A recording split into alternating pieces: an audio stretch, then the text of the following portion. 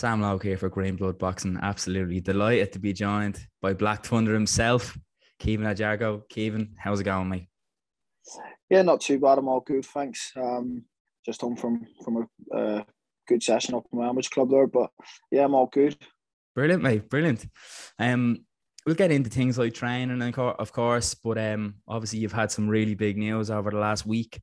You've signed a promotional deal with Eddie Hearn and Matchroom Boxing. I mean, first of all, just tell me how you're feeling. Like it's a big move, right?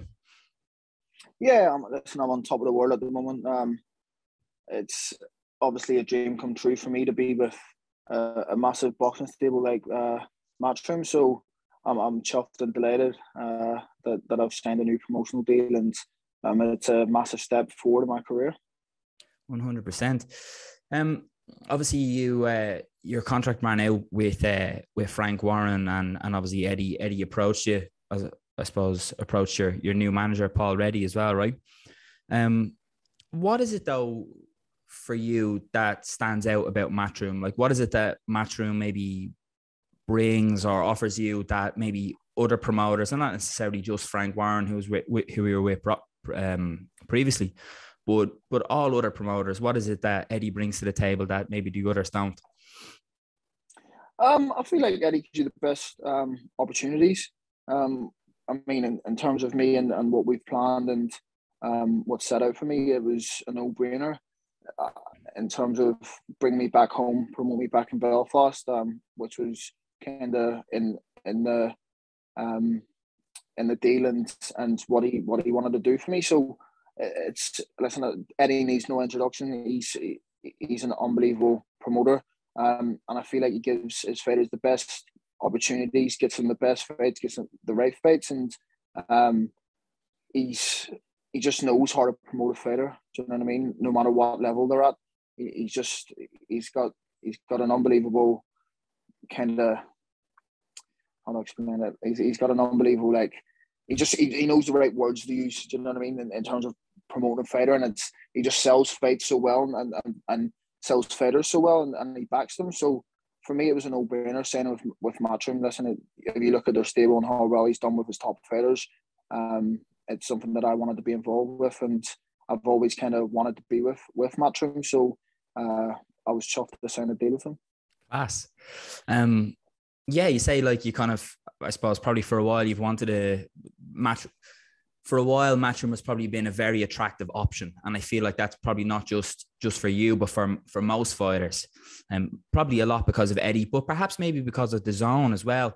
How much of a part of your thinking or your kind of decision making was the zone part of the deal? Of course, one of the things that we know about as well, or one of the things that Eddie has kind of consistently talked about, is the money that the zone bring to the table. Maybe there are better opportunities to earn more, etc. And maybe also just opportunities alongside the zone with Eddie, just to be, like you said, pushed and really pushed into the limelight maybe a bit more. Was that a factor in your decision? Yeah, definitely. I remember someone tweeted me a while back and saying, you got to earn with Hearn, and I feel like that's very true. Listen, with the zone and the money situation, I feel like fighters get paid the right amount, and certainly in my deal, I'm on a lot better deal than I was previously on financially. Yeah. And just it gives you the opportunity to fight in different countries. Do you know what I mean? Like Eddie brings UK fighters over to America, Spain. They've been doing a lot of fights in Italy and stuff like that. So it gives you the opportunity to box all across the world and build yourself as a worldwide fighter rather than just being known in Ireland and the UK. So that was very appealing to me, and being on the zone, I can do that. So I mean, I can go away to America, and it's something that we've talked about. So I mean, I'm an Irish fighter that can fight in the States and something like St. Paddy's Day or something like that. Do you know what I mean? Yeah. 100%. So that was very appealing to me, and it's something that I want to do. I want to not just fight in the UK and back home. Obviously, fighting in Belfast is my main priority, but I also want to explore the world and fight in different venues across the world. 100%, and that is a very like logical and obvious kind of big attraction. You know, the as you say, that ability to box around the world, and and because he promotes loads of different fighters and loads of different regions, I suppose it's more opportunities, and more possibilities, more different types of fights. One fighter that I'm not sure if he's under contract with Matchroom necessarily, but fighting on the DAZN Italy shows is the European middleweight champion Matteo Lignani. Is it Lignano? I have it written down here somewhere. Signani. Is that a matchup that you're looking at? Is that something like, do these things kind of come up in the discussions when you meet with Eddie, you discuss a deal with your manager? Is that a name that maybe came up? And a route? You said recently that you're not really interested in the British route. So is that kind of Signani route and that link that he has with Matchroom, is that a route? It's definitely a route. I actually don't know who that fighter is. I'm not great with sticking with the current middleweights at the moment. I just focus on myself. I don't watch anyone else but myself. I don't watch who's in my weight. As I go through the ranks, I'll have to be keeping an eye on certain fighters and what they're doing. But it's definitely an avenue that we're looking to go down. We've made it clear that we don't want to go down the British route. That's not an objective for me. But it's definitely a potential fight if he's still champion whenever it's my time. To fight for a European title. I mean, that's kind of the route we want to go down. We want to get world ranked, pick up an intercontinental or international belt in a fight or two, and then push on to maybe European level. Yeah, 100%. Well, he's actually on, I believe it's this weekend on DAZN, defending his European title. So maybe you can keep a little eye out for that one. Tune in. But I'll definitely have to tune in. Yeah, you'll have to now, man. But like in general, what discussions have there been about your progression and how they want to move you? It seemed like with Frank, and again, not to kind of throw shade or anything, but it just seemed like it was a little bit slow and you'd be out of the ring maybe for longer periods than maybe you wanted to be. Maybe the opposition wasn't being stepped up as often as you could, but there are other factors involved in that as well, which we actually talked about before. So what were the discussions like with Eddie in terms of your progression, how fast you want to move, the type of fighters? Maybe there were some names discussed, what kind of levels are you looking to step up to and how quickly? Listen, I've been inactive for the last year. And like you say, that with Frank, there was no real structure to when I'll be out or like how many times a year I'll be out. So with Eddie, we sat down and we've planned out the next 4 fights in terms of dates and stuff like that, and we'll just take it one fight at a time. I'm not too sure how I'll fight next, but I'm sure it'll be a step up. What we've talked about is getting a belt, getting world ranked, and pushing on to kind of European level. Obviously, coming back home and fighting in Belfast has been discussed. Potentially going away and fighting in the States has been discussed, and I think Eddie's main objective is to kind of get me out to the general public more so than just the boxing fans. You know what I mean? Yeah. He mentioned that on social media there was a lot of boxing fans that knew me and said it was a great signing and stuff like that. But he wants to build me into a kind of worldwide star and let everybody know who I am. And you know what I mean? I think like mainstream, maybe, but perhaps a little bit more mainstream, right? Exactly, it's a bit more mainstream. Fans. Exactly, and he'll give me the opportunities and he'll promote me the best to do that. So that's been talked about, and like I've mentioned before, I feel like I'm boxing's best kept secret, and I think he kind of feels the same. So listen, I've been inactive for since COVID. Really, I've only had 3 fights. You know what I mean? In the last 2 years, it's not a great deal of fights. So we'll get out before Christmas against a decent opponent, and then we'll take it from there. See what level I'm at, see what stage I'm at my career. I mean, I feel like I'm still learning a lot. Still, maybe need 1 or 2 more learning fights. I'm like I mentioned earlier on in another interview that I'm a 9-fight novice. You know what I mean? I'm 24 years old, so I've still got a lot to learn. I still got to step up through the ranks, and there's something to be learned at every level in boxing. You can't skip levels. You know what I mean? Definitely. And I'm not looking to do that. I'm not looking to jump in the deep end. I'm not looking to be thrown in the deep end, but I do want to be stepped up. Yeah, 100%. And we have talked about that before, like that you're in no real rush because you are obviously still quite young and there's plenty of time, and obviously you still need those fights, I suppose, so that you can kind of see different styles and kind of figure out who you are and kind of keep working on things. But one thing that I'm really interested in, you kind of touched on it there, obviously saying like you have believed for a while that you're kind of like boxing's best kept secret, or at the very least one of them, which seems apparent, especially to, I suppose, like we're biased as Irish fans, but when we watch you fight, it looks to be quite apparent, right?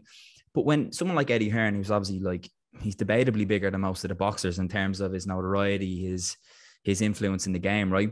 When someone like him is kind of singing your praises and like you said, seems to agree with you in terms of being like boxing's best kept secret, is that, it looks like there's potential for you to be one of, if not the next big superstar. You know what I mean? He's looking, obviously he wants to box you back in Belfast, grow the fan base there.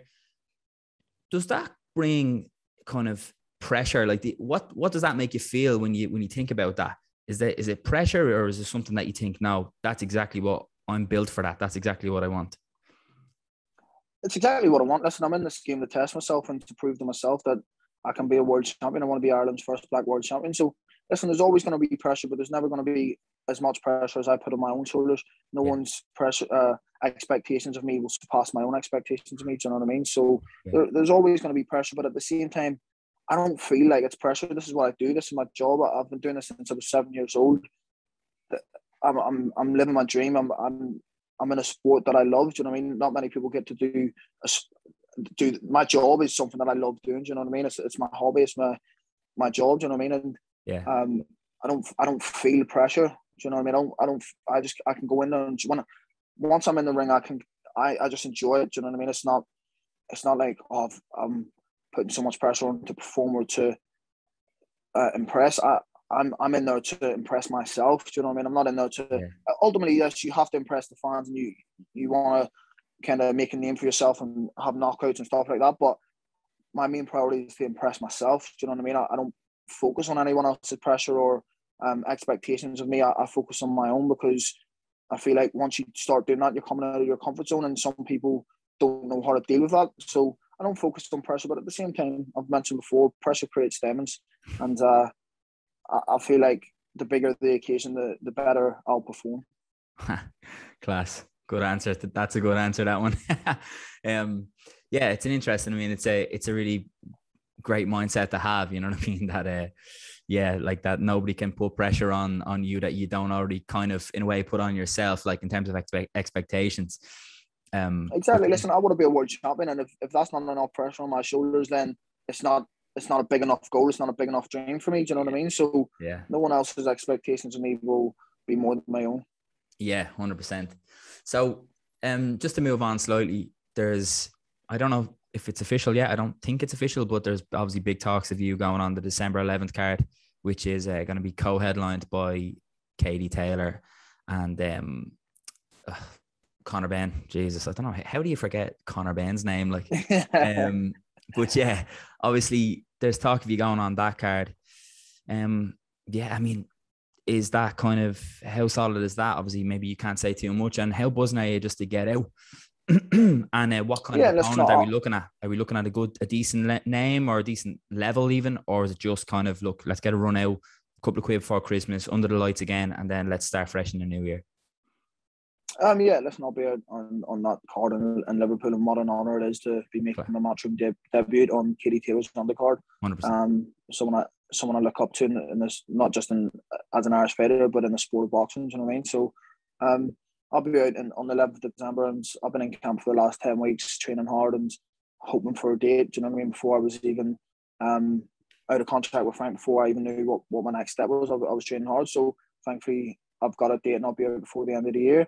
In terms of opponents, I don't know just yet who they've got lined up or potential opponents, but I'm sure it'll be a step up from my last fight. I want step ups from each fight. Do you know what I mean? I don't want to be.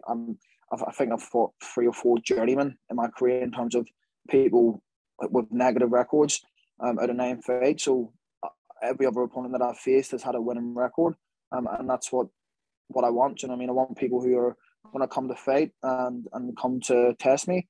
So I'm sure it'll definitely be a test on the night.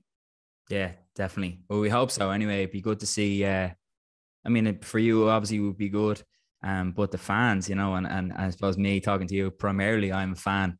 I know I can speak for the fans when I say we definitely want to see you in a like, because every time you fight, you seem to have no problems with the guy. You know what I mean? You work him out and you get to the victory. So we definitely want to see you keep stepping up the levels.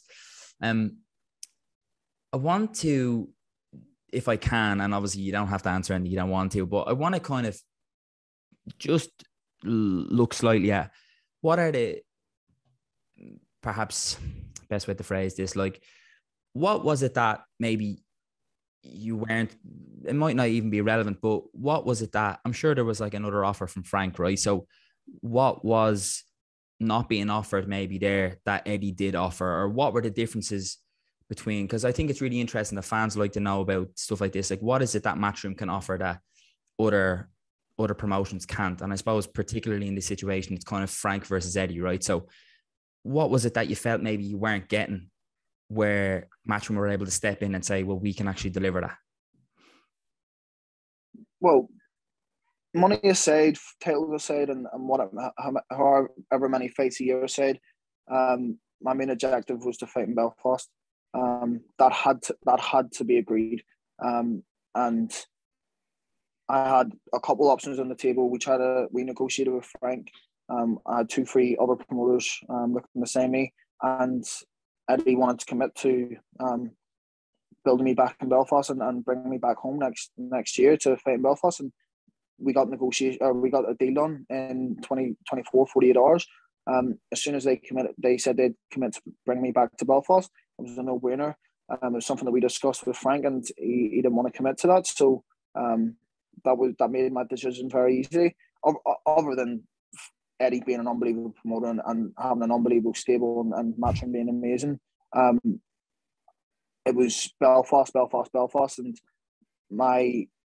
one of the main reasons why I signed with my management group and Paul Reddy was he has the same vision, same goal as me. One of the first things he sat down and said to me was that what I want to do is I make my main priority is to build you back in Belfast and make you a superstar back home, and that's what I want. So that was the main objective in terms of signing with Matchroom, and as soon as they said they'd commit to that, it was a no-brainer. Yeah, but I suppose the other parts of the deal were also really good. So that was the kicker. Like that was the biggest difference, right?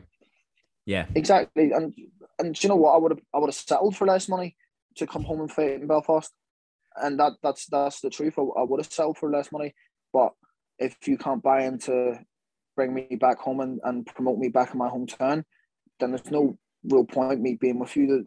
You know what I mean? It doesn't really make sense. What is the point of me fighting across the water? Yes, I can kind of get learning fights and fighting different venues and stuff like that, but my fan base is in Belfast. If you look at Carl Frampton, he did it best, went away for the start of his career, fought away in England at the start of his career, and then come back home and built big nights back home in small venues, and then gradually worked up to the Odysseys and then stadium fights, and that's my plan. Yeah, 100%. It does seem like the option, especially in a city like Belfast and a small country like Ireland, it's if you get it right, you can really get the backing of the people, and it seems to be the way to go. It seems to be a bit of a no-brainer. And of course, we do have, like, you have that kind of template of what Carl did.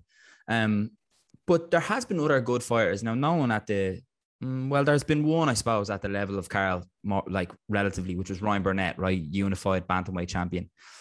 Didn't seem to be anywhere close to the draw that Carl was. We also have a lot of other big names. I mean, Belfast boxing, Irish boxing, but you have to say Belfast boxing for the most part is absolutely booming. I mean, with the likes of Tommy Mack, who was European champion, just lost his European title. I mean, that's a huge title.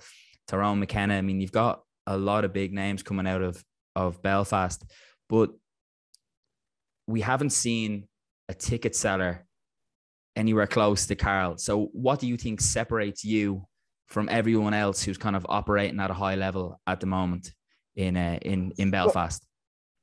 Well, I feel like Ryan Burnett was probably brought back to Belfast, even though he was relatively young and won world titles in his mid-20s. I think he was brought back to Belfast a bit too late to promote his career. Yeah. You've got Mick Conlon, who's selling out the Falls Park, 10,000 people. Yeah. Who does very, very well. But I think the thing that separates me is I'm a good-looking kid. I can fight. I've got a story. and I'm always in exciting fights. Yeah. Do you know what I mean? I'm a decent talker, and I back up what I say. Do you know what I mean? And I don't know. I've been told I'm a very likable person, and I've got that kind of fan friendly fight style. So it sells. You know what I mean? I get on with a lot of people in Belfast, and a lot of people on both sides of the community, and that's something I want to build. I want to bring big nights back to Belfast and bring the community together. I think boxing is one of the only sports that does that. Both sides get behind their fighters and puts all the kind of religious and political side of things to the side and back their fighters. So Carl did that best, and that's something that I want to replicate and do, not just because Carl does it, but just because I get so much support from both sides of the fence, and I feel like my fans deserve big nights back in Belfast, and for me to produce big nights back in Belfast. 100%. I think Theo, the biggest thing that stood out to me of what everything you just said there, which is something I was actually going to say, was likability, and the other thing was kind of, well, general ability. I mean, it's early days in your career, but you kind of, I suppose, you're a fighter that when we look at you actually fight, you know, as in physically what you're doing in the ring, it very much looks like you can go very far, right? I feel like Carl was really similar. Carl was he was very, very likable guy, you know, not particularly, like, as you said, political. He wasn't being divisive. So he was already set up to join the communities rather than segregating anyone. And then when you watched him fight, he was excellent. He was good to watch. He was exciting. He was he was flashy. You know what I mean? When you watched him, he looked the part. So they seem to be the two things that stick out to me: that kind of likability and that in the ring kind of slickness and style. You know what I mean? Which is interesting. And maybe not to say that the other guys who are operating in Belfast at the moment don't have those things, but maybe they're the two things that help you to stand out for sure, man. I did want to touch on Paul Reddy, actually, because you have had a change of management. You were with MTK before, right? I was racking my brains there earlier on. No, I was with you were Francis managed by Frank Way. Francis Warren, so Frank's son. Francis. So apologies for that. And you're okay. I'm not even going to put that in, to be honest, because that was a bad mistake. You know, a lot of people thought I was with MTK, and I think they just suspected that because I'm an Irish fighter. But no, I was never with MTK. I should have known that, and I don't know why I thought that, but for some reason it was in my head. But anyway, what well, I suppose now it's a little bit more, makes a little bit more sense. It's a logical move away from the Queensbury setup, right? But what about Paul Reddy and that management stable kind of attracted you to them? You kind of touched on it already, but maybe a little bit more of a full answer, if you like, in terms of all the aspects that drew you to Paul Reddy. Yeah, do you know what? I was coming out of my management contract, and to be honest, I always wanted to move away. I thought I wasn't being managed properly, and I was willing to stay with Frank at the time. But once I was out of management contract, Paul heard through the grapevine that I was going to be a free agent, kind of, and he got in contact. One of the things that stood out for me is that he made an effort. He flew over to Belfast to see me. We sat and had a chat. And it wasn't, when he flew over, it wasn't necessarily to talk about business. It was to get to know me as a person, me to get to know him as a person. And the first line of business for me is, if I can't get on with you, I don't like you as a person, then it's not going to work, and I'm wasting my time. And I feel like Paul's the same, and we just clicked straight away. Since that day, I've spoke to Paul every single day without fail. He checks up with me in the morning.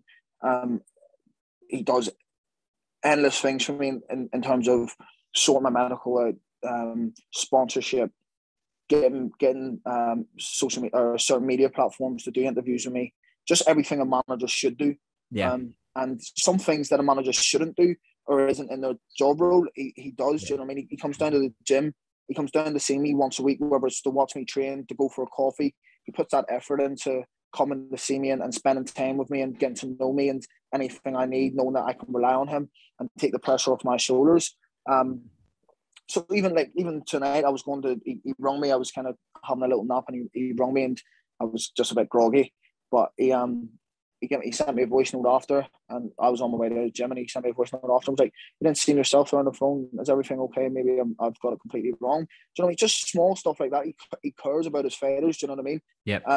Obviously, he's in a business, and he's there to bring fighters to the top level and make money and stuff for himself. But he genuinely cares about his fighters, and that stands out for me.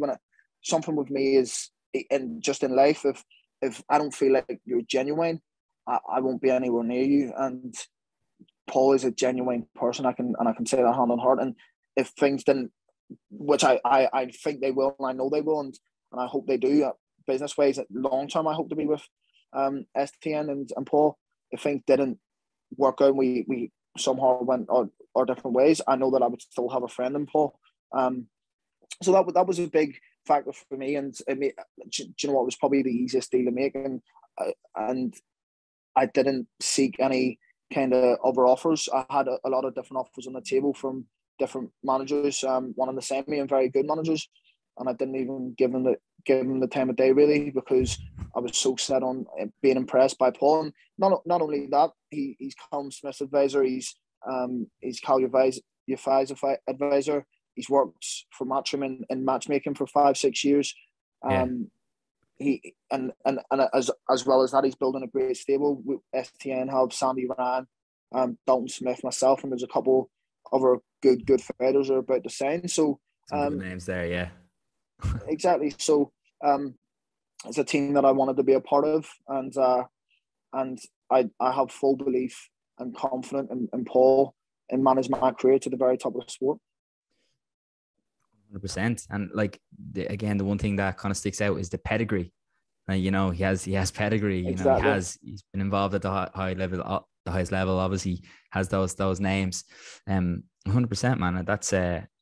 That's nice. Like I'm happy for you, because that's massive, isn't it? Like that kind of genuinity, feeling like someone actually cares about you and has your back.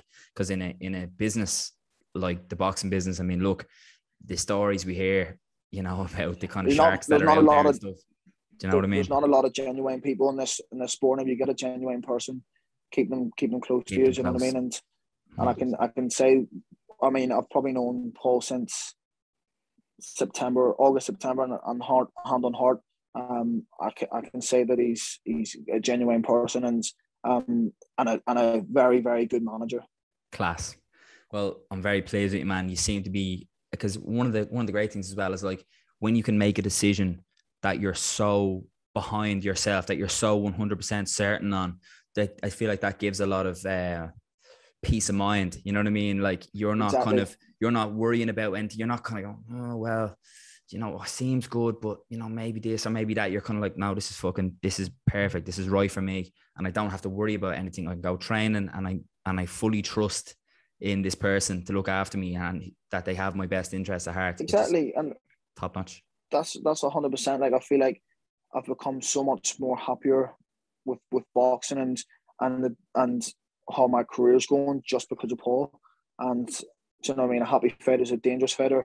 He takes a lot of weight off my shoulders. And listen, it's not always going to be smooth sailing and stuff like that. But I know that as much pressure there's on me, he'll take as much pressure off me as possible and make things a lot easier for me. So as long as I can just focus on fighting and improving and training hard, then he'll deal with all the other sides of the boxing side. Yeah, class, man. 100%. Couple of more things for you. Hopefully, I'm not running too much into your evening, stealing your time off you. But couple of names. I mean, you're kind of a fast rising middleweight. Your popularity and your, I suppose, not notoriety, but you're just going to get a lot more well known now over the next few months. You know what I mean? Signing with Matchroom in itself is going to be something that kind of increases your popularity, and you're just, again, as I say, people knowing who you are. As you kind of start to rise up the levels, as you become more popular, obviously there will be calls for you to fight bigger names.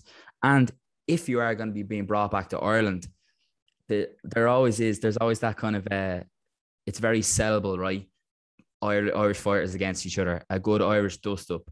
There's a few good names in and around the middleweight division, and I want to just throw. It's only like there's a few, but there's 3 or 4 good names, and I want to see kind of who, if any of them, would you be interested in? I'll probably not right now, but in the coming months and in the future, right? So you've got Luke Keeler is coming back, obviously former WBO middleweight title challenger, has a couple of very good wins, especially against Luis Arias, who's a good name in the States, has very good rankings.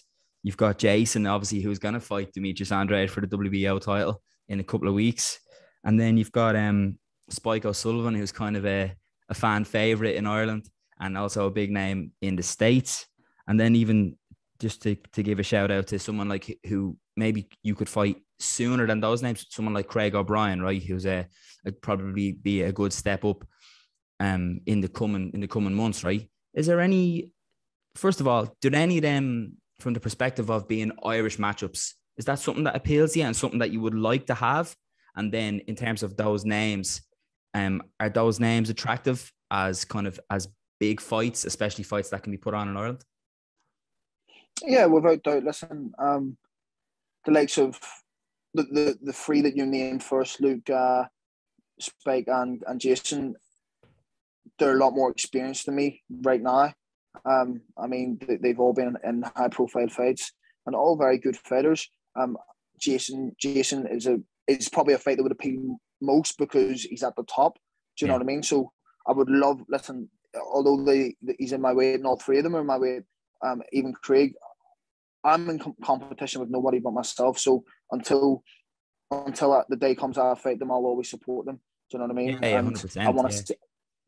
I want to see Jason win a world title. As an Irish fan myself, I want to see Jason win a world title. So yeah, listen, they're all appealing names, and maybe in a year or 2 they could definitely be potential matchups. Someone like Craig O'Brien could be made within a year to 18 months without doubt. But it's got to make sense for me and my team. It's got to obviously make sense, and if it's something that my team are confident in and want me to go down that route, without doubt. Listen, I'm a fight man. I'll fight anybody. This is what I do. I've done this since I was 7 years old. So it's not about will I fight him? As long as it makes sense, without doubt. Do you know what I mean? I'll fight. I mean, if it made sense to fight Canelo in the morning, I would fight him. Do you know what I mean? So, I would definitely be open to any of them names in a year or 2 time. Yeah. Yeah. In terms of the kind of Irish dust-up concept, is it something that appeals to you? Because, like, aside from the names, like, because they're the names that are about at the moment, right? But aside from that, the kind of that concept of like a big Irish dust-up, a local rival, you know what I mean, a national rival, is that a narrative that appeals to you? Yeah, without doubt. Like I've mentioned, I don't want to go down the domestic route because I'm an Irish fighter. So of course it would make sense for me to be excited to fight an Irish fighter, and that's a domestic dust up for me. Do you know what I mean? So yeah, it definitely appeals to me, and it definitely excites me to be in an all Irish showdown and to do it back home in Ireland and give the fans a night for the history books. You know what I mean? So without doubt. You and Jason in a couple of years for a world title, maybe could be a big one. Me and Jason for a world title in either Casement Park or Croke Park be the dream. Selling out Croker, that's the dream, and we leave it there, Caoimhin, because I've taken an awful lot of your evening. So you're all good. I need to stop promising that I'm gonna fucking only chat to you for a few minutes, because it's never gonna happen. But I appreciate your time, man. You know I appreciate it. So. Look, thank you very much. Again, I just want to say congratulations, because this is a big move for you. I'm looking forward personally as a fan of yours to seeing how you're moved and hopefully seeing you out more regularly, like, you know, in the ring in front of the cameras, because you have been a hidden talent for a while, and it's going to be nice to be, because as Irish boxing as well, I feel like I can speak on behalf of people in Irish boxing, that you're one of the guys that we want out there representing the sport, you know what I mean? And on the biggest stage now, it's going to be not only great for yourself, but great for Irish boxing as well. So congratulations, man. And again, thank you so much for your time. No problem at all. Thank you for having me on, and thank you for the congratulations. And hopefully, listen, I will be out more, and hopefully I can put a performance on for the whole of Ireland. 100%, man. Perfect. Sam Logue here with Caoimhin Thank you very Agyarko for much. Green Blood Boxing. Thanks very much, Caoimhin.